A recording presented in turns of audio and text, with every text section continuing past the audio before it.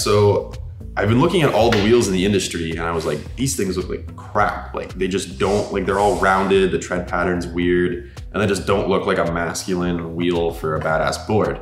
So I was looking at wheels and I was kind of using them as inspiration, and I found this one really cool aftermarket like tread pattern, and I was like, that's the one. That's what this is modeled after, and it just makes the board look badass essentially. Today we're going to be going over the BKB Duo Type-R and some of the reasoning behind the design. So starting up front, we have these 6-inch pneumatic tires. These are filled with air and great for off-roading. So these have a flat contact patch that are going to give you a bunch of grip, so they're great for racing as well as off-roading. And then the tread pattern on them is also custom designed so that it will disperse water if you ever run through a puddle or are stuck in the rain.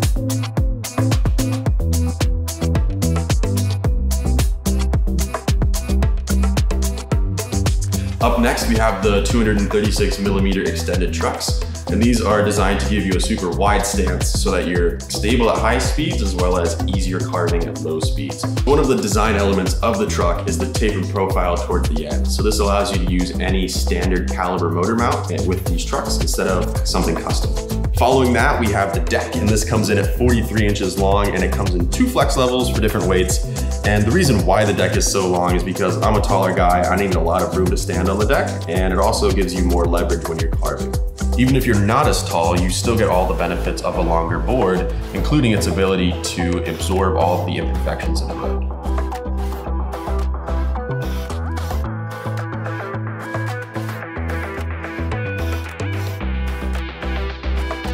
Inside the enclosure, we have a 12S5P battery. I chose the battery with the highest voltage possible that the ESC would accept, so that the board has the most amount of torque and the highest top speed possible.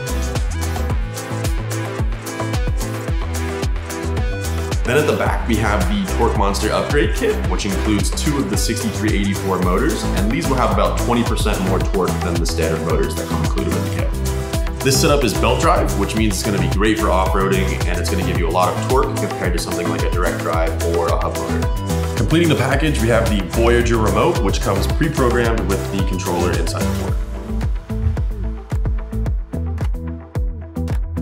From the first prototype to now, I've realized that the board literally rides like a Cadillac. Like it drives like a Ferrari and rides like a Cadillac. So the board literally flexes over everything perfectly in the road.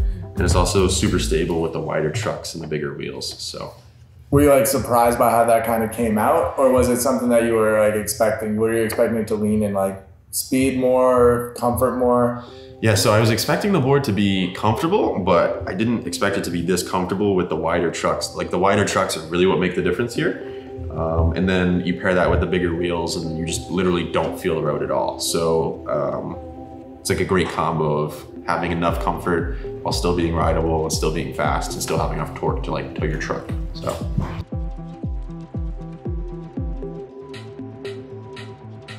Do you think that there was anything like when you started designing the board you wish you had known from the beginning now that you have like the final piece and it's been out for a little bit? That's a great question. I would definitely say the deck. So originally the board was going to be designed to have 2 batteries mounted under here so that you could get 120 miles of range. And then it was already too late to redesign the board so that the battery was flat and you have the same size. So if I were to do it all over again, the battery would be flat around the whole, like elongated along the whole length of the board. That would kind of distribute the weight more even, and then also just give it a sleeker profile. How you go about designing things now, or different principles maybe you keep in mind? Yeah, so I think going forward, like I built this board for me, and the fact that it works for other people is great, but I kind of need to take my design and think of everyone instead of just myself going forward. So this board is literally just designed for me. It's long, it's big, it's powerful, and that's not what everybody wants. So going forward, my philosophy needs to change and encompass as many people as possible instead of just myself.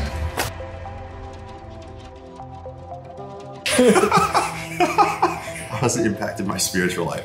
Well, I have not had any near-death experiences on this board, so it's designed to go fast and be comfortable while you do that. So I can't say I've seen Jesus while I've been riding it. So I think my religious experiences have stayed quite the same.